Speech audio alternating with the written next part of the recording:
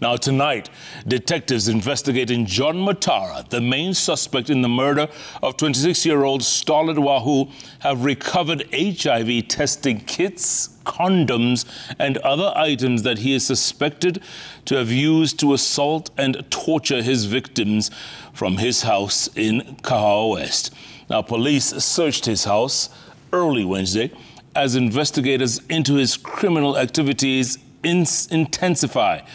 A visit by our Citizen TV crew to the area revealed that Matara, whose love for the bottle was obvious and lived a lonely, quiet life, although his house was frequented by women.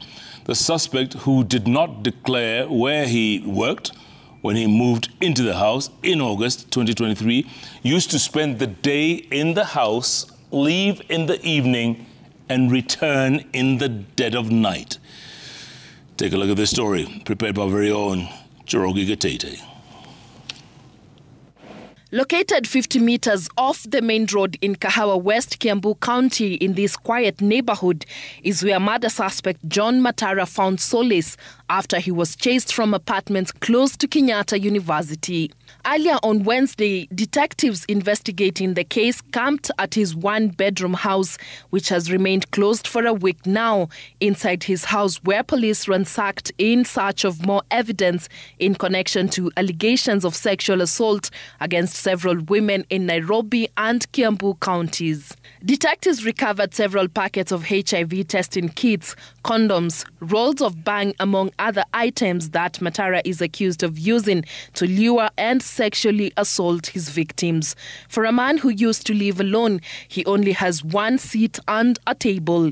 The other items in the sitting room is a computer. We found empty alcohol bottles, books, and a carpet. On the wall are notes with different subjects. Hatukuona hiyo tabia hapa. Penye alikuwa anakaa hapa, alikuwa anakaa akiwa unaona ni mtu mzuri. Basi sisi tumeshangaa kusikia ni yeye amefanya hiyo kitendo. Mwangi says apart from living a quiet life, Matara loved alcohol and could be seen in the company of women who visited his house. Alikuwa anashinda tu kwa mchana kwa akiwa kwa nyumba.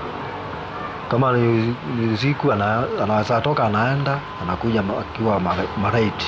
Masaa saa 8. Juu hapo chini kuna kuwa na soja. Soja ndio alikuwa anaona ile masaa anakuja saa 8. Matara was struggling financially and at times was unable to pay his rent. Hii December tu hakuwa amelipa. Baadaye akanituma nikuja nimuitishe. Wakati nilionana naye akaniambia ako na ngiri 10. Acha niende nitafute hizo zingine 2 nilete. Sasa si alienda. Mimi nikamngoja hiyo siku muona. Kesho yake sikumuona. Siku ya ile ndio nilimuona. Nikakuja nikagonga nikakuta hako.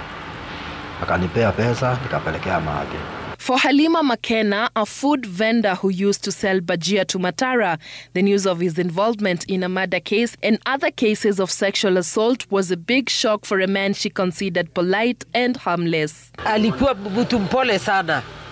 Hata ongei mingi unamwekea na alikuwa alipi cash. Anakutumia na simu. Alikuwa ongei anakuambia niwekea ya 50, unamwekea anachukua anateremka hivi. Residents of Darajambili in Kisii County, where the 34-year-old Matara grew up, are yet to come to terms with the accusations facing one of their own. We met with 2 former friends who say Matara was a God-fearing Christian who led the youth in Bible study and music. Ni coming earlier, akikuja kanisani. Anakuja mapema sana before hata mwanze lesson discussion. He knows how to sing. He sings well. Na inafika mahali kwamba ni mtu ambaye akianza kutackle issues, it makes you understand ile kitu ambayo uko unaelewa. John alikuwa mtu ambaye anajua kanisa sana. Na yale mambo ambayo yamefanyika sahihi ni mambo ambayo ni ya kustajabisha, lakini katika maisha ya binadamu kuna wakati mmoja mtu huanguka. Our efforts to talk to the family over this matter were futile. Police investigating the matter were on January 5th granted 21 days to hold the suspect as they probe the matter. So far, 3 other victims have come out to accuse the suspect of sexually assaulting them before stealing cash and valuables from